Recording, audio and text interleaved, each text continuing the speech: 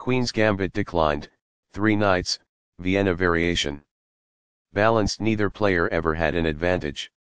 That game was pretty competitive. Black played better than white in the opening. Opening with the queen's pawn controls the center and usually leads to a more positional development of the pieces. The Indian game begins by controlling the important e4 square with the knight, rather than a pawn.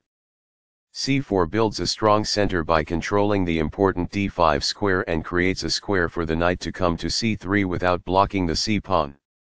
e6 opens up a line for the dark squared bishop and prepares to castle quickly, while preparing to push a pawn to d5 and recapture with a pawn if captured.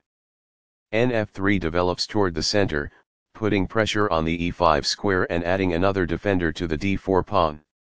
d5 takes space in the center, attacks the c4 pawn and helps control the e4 square. This develops a knight off its starting square, getting it into the action. This exposes an attack, threatening a pawn. This pins a knight to the king. This defends a vulnerable pawn by pinning one of its attackers. This strikes at the center with a pawn, fighting for space. This creates a threat to win a knight. It is the last book move. This is not the right idea. It is an inaccuracy. Only one move worked there, and this wasn't it? This ignores an opportunity to threaten winning a pawn. It is a mistake.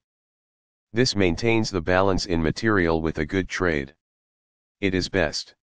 Takes back. It is best. This defends the attacked pawn.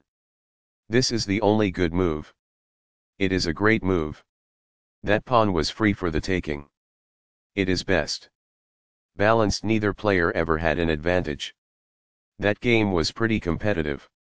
Black played better than white in the opening.